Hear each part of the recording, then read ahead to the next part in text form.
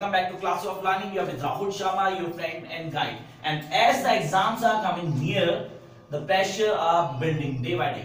तो उस प्रेशर को थोड़ा कम करते हैं छोटी सी स्टोरी के साथ जो आप लोगों के लिए. The story is the cutting of my long hairs. The cutting of my long hairs is one of the most important story of your book. आपने कहा क्लास 12th में कई सारी स्टोरीज है, लेकिन इसमें से दो parts. Actually, cutting of my long hairs is a part of two stories.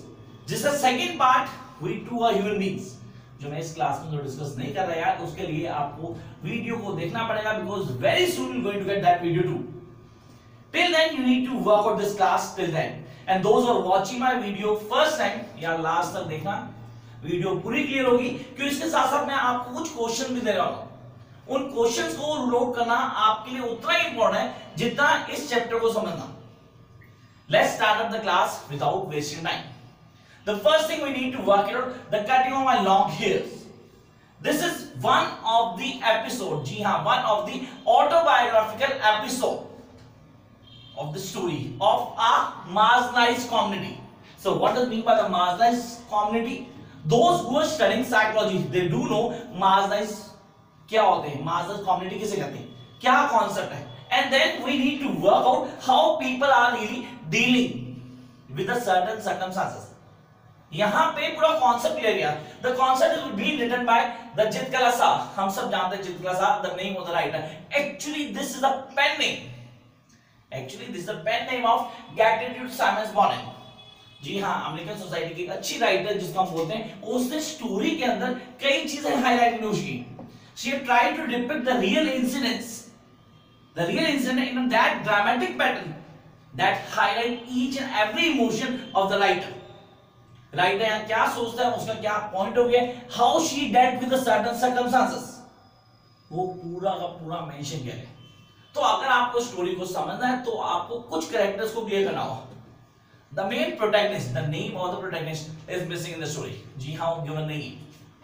हाँ, हमारे पास स्पोर्टिव रोल जुडविल, उसका नाम जरूर दिया हुआ है स्टोरी में, हमें उसी का नाम दिया हुआ है जनरली हम जिसको समझ पाते हैं.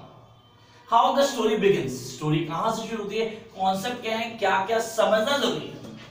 The story begins with a routine life of a girl who really belongs to a marginalized community and was in camp. अब जब हम कैंप पे होते तो हमें ट्रीटमेंट अलग तरह की मिलती है. वो ट्रीटमेंट को डिफाइन किया गया, how the treatment was given और उसके क्या चेंजेस आए, क्या सर्कमस्टेंसेस आए. हम लोग भी कभी कैंप पे गए, गलती से शायद कभी कैंप पे गए, वो कैंप पे जाते हैं, मॉर्निंग में हम उठाते हैं और एक लंबी सी क्यू लगती है. उस लंबी सी क्यू में हमें ब्रेकफास्ट के लिए खड़ा होना पड़ता है क्योंकि टाइमिंग ड्यूरेशन होती है. इसके छोटे एग्जांपल लेते हैं. आप सो के उठा, मम्मी ने बोला चलो जाके नीचे दूध लेके आओ, गंदे से कपड़े पहने हुए आप नीचे चले गए, लेकिन चले तो गए, आपको गंदा सा शायद फील रहा है, यार क्या पहना हूं मैंने. But when you see the other people इमोडेस्टली dressed then you, तो आपको लगता है कॉन्फिडेंस आ रहा है, यार ये तो मेरे से बेकार है, तो आई एम बी गुड. ये कॉन्सेप्ट यहां पे आता है. और जब वो हम देखते हैं कि बाकी लोग उससे भी मॉडरेट रहते हैं, she get the confidence, the level was boost up कि हां यार सब ठीक है. And then she moves up और हमें हर जगह हम जैसे लोग मिल जाते हैं. And she to find the certain people, वो लोग उसके जैसे. अब कुछ दोस्त जो जान पहचान के थे, जिनकी सोच एक जैसी, फ्रेंड्स भी बन जाते हैं, हमारे बन जाते हैं. हम भी कई जगह जाते हैं जहां हम किसी को नहीं जानते, लेकिन वहां जाने के बाद कुछ लोग हमें मिलते हैं और जिनसे हम फ्रेंडली होते हैं. We become friendly, and when we become friendly with them, तो एक conversation शुरू होती है, a topic, a discussion starts, and then at that particular moment, the writer, the protagonist, really has observed that an old lady, pale-faced woman, was watching her, actually teasing her. And when somebody teasing you or looking you read on constant way, आप कहते हैं मेरे को क्यों देख रहा है यार, तो हम अलर्ट होते हैं. मतलब somebody is watching us, ठीक है, तो हम अलर्ट होते हैं कि मुझे ही क्यों, why to me. ये यहां से इश्यू होता है. और अब दिन का पहला मोमेंट जो एम्बैरेसिंग मोमेंट था, ब्रेकफास्ट करने गए हैं सबसे पहले. बहुत बड़ा डाइनिंग हॉल है, बहुत बड़ा. उस डाइनिंग हॉल में नॉर्मली आपके घर डाइनिंग टेबल होगा जिसको यूज नहीं करते, लेकिन हाँ खाना खाने का तरीका क्या होता है, चेयर निकालते हैं, बैठते हैं, सामान रखते हैं, जो भी खाने का है डालते हैं और खाना शुरू कर देते हैं. एज यूजली मैं भी ये करता हूं, आप भी ये करते हुए.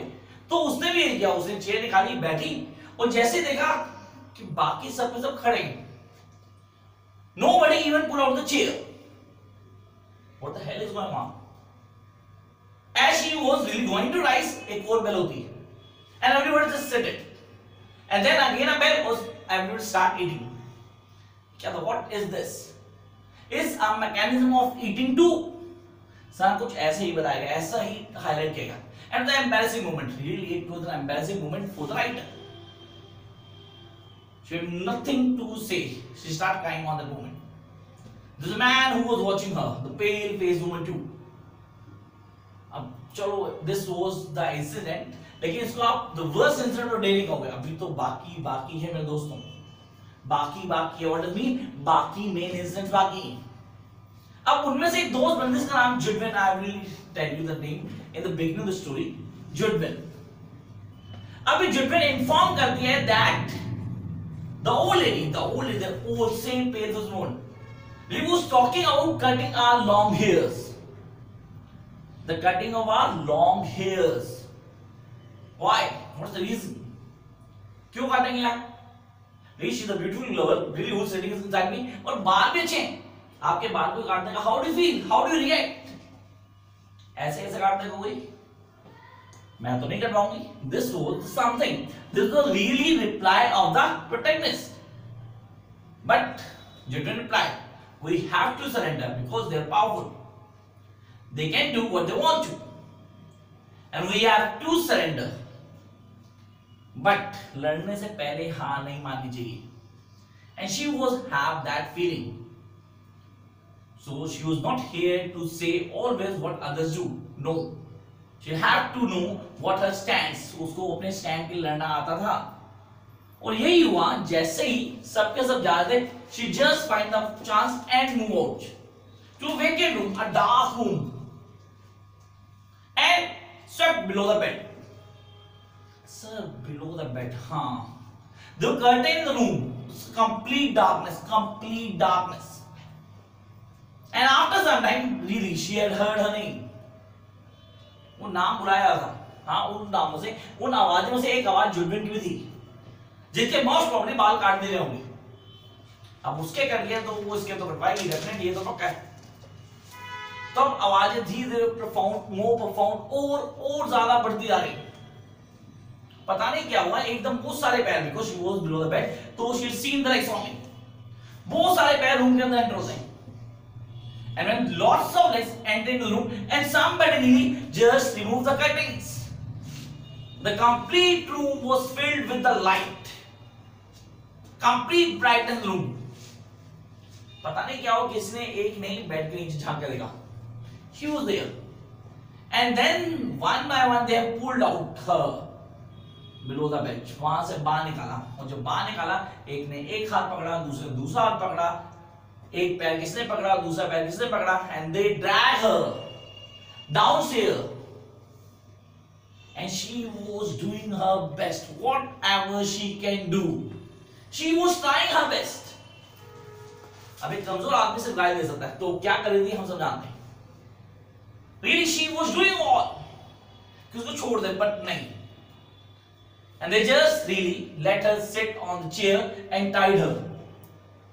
And as the scissor cut her hair, she had lost all her spirit.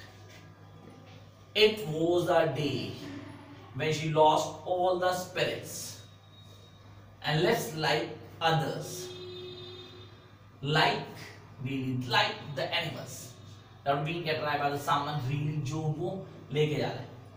And that was the worst day in the life of the writer. This shows the cutting of my long hairs have a great impact over the life of the writer. क्या changes हैं, क्या समझना जरूरी है. अब हमें question paper में कैसा आएगा, कैसा क्वेश्चन आ सकता है. We do have really expectation, a bigger expectation that कि 3 नंबर का क्वेश्चन इस चैप्टर से आने के चांसेस हैं डेफिनेटली. नरेटिव टेक्निक का ध्यान रखना आपने. प्रोटैगनिस्ट का रीजन बताना है आपको.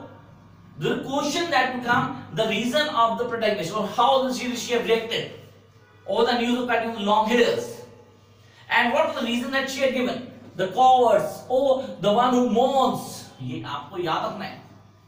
We need to know these. And those who are really trying to learn question answers, stop doing this guys.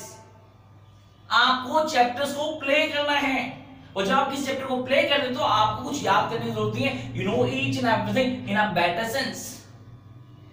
जब आपको हर आंसर पता है कि आपको आंसर कैसे देना है, then there is only one thing you need to know is that how to give the answer in a better manner. उसके लिए आज से आंसर्स लिख के देखना शुरू कर दें. The more you right the more command you going to have. छोटी सजेशन, सिर्फ गिनती के 50 दिन है आपके पास. इन 50 दिन में आपने क्या करना है, go and by the any of the refresher. Market में बहुत अच्छे से अवेलेबल हैं, उनको लीजिए. Start practising now. The best way to score 95 plus is